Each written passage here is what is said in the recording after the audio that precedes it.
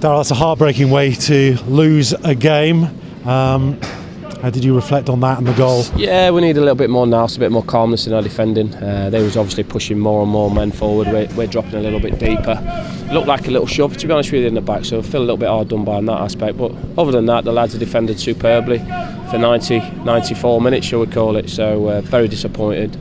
But one of those things, we can't feel sorry for ourselves and pick ourselves up quickly. A shove on who in the goal? I thought it was a shove in the back of Chris Lyons, to be honest with you. It looked like a little nudge right in the middle of the back, but hey, listen, sometimes they go for you, sometimes they don't. Scunthorpe were asking a lot of questions without really troubling our goal too many times, and a little bit more calmness within our defending as a group, we could have seen it out. You could see how devastated the players were after that game. I guess it was a different sort of defeat maybe to the recent ones. No, certainly, and listen, we copped a lot of flack over the last few weeks, which is fair enough, but let's get things into a little bit of context at the minute, shall we? Do you know what I mean? It's always a difficult place to manage because we have a support base which is top 8 in League One, but we're a million miles away everywhere else to be a top 10 team in this. We're trying to overachieve. This group are working very hard. We're working very hard to keep improving the pitch on and off the pitch. So we'll keep going as a group. We'll put the shutters up. We'll take the flak. We want to get winning football matches.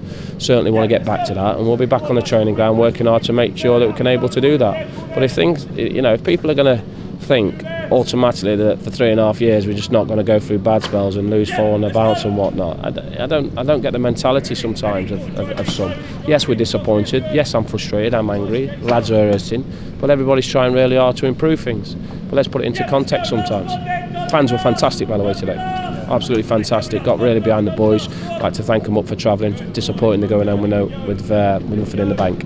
In terms of the performance today, was that more the sort of thing you've been looking for? It's a better defensive performance. You've got to put them together though, haven't you? We had 1 or 2 half chances and a few set pieces, but we wasn't as open as we have been. There's a reason behind that, and I make no apologies about it. I'm 5 players missing. I don't cry about it. I don't moan about it. I don't whinge about it. Nobody wants to tell me that there's 5 players missing, but we just crack on with it. And I thought the group today put the bodies on the line, defended superbly. Just need a little bit of nous in the last few minutes to see the game out. Yeah. Is it understandable you had to sacrifice a little bit in order to be better defensively? It is because it's a massive confidence and mentality. Players are human beings, staff are human beings, and we feel it. And you got to be careful, and you got to work extra hard to turn it round, which we will do. Make no bones about it. We're a few points off the top 10, so we've got our home game against Wimbledon next week, so we're back on the training ground having a tough week. Hopefully get 1 or 2 bodies back as well, which would be good, and hopefully no problems coming back from international duty. But no, just disappointing we come away with nothing. Has that defensive performance, and particularly young Rollin and Tom, has that partnership given you some interesting thoughts? It's done. It was very well, very strong. Little bit of you've seen a little bit of miscommunication at times, but I think sometimes that happens. And but they've done well. They're still learning the trade. You know what I mean? You've got Broadies on pittance coming, taking a chance from the arm, and you've got Rollin on's peanuts as well. So my strike foot, my centre halves there cost 700 quid. What more do you want between them? And it's like, they come in, they're learning, they're going to make mistakes. Unfortunately we're not going to be part of the big hitters. We got to work hard to try overachieve to keep in the top half of League One. Are your thoughts, how far ahead are your thoughts with this group of players? Are you looking at January? Or? The pressure's always on at this club, isn't it? The expectations I put on my players are sky high. The pressure I put on myself, nobody can put me under more pressure.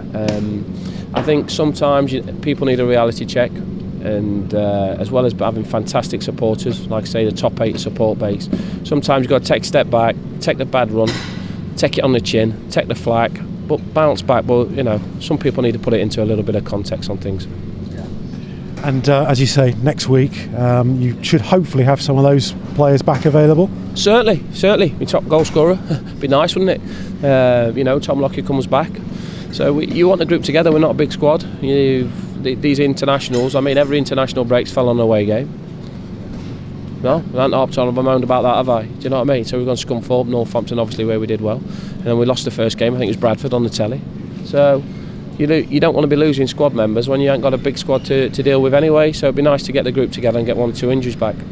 Is Billy getting anywhere close to rejoining the group? The rehab stepped up really well, so we're hoping to push him on a little bit more next week. So we'll see whether he can make contention for next week. But hamstrings can sometimes take a little bit longer than we thought, which is obviously disappointing because he's a key to our club going forward as well.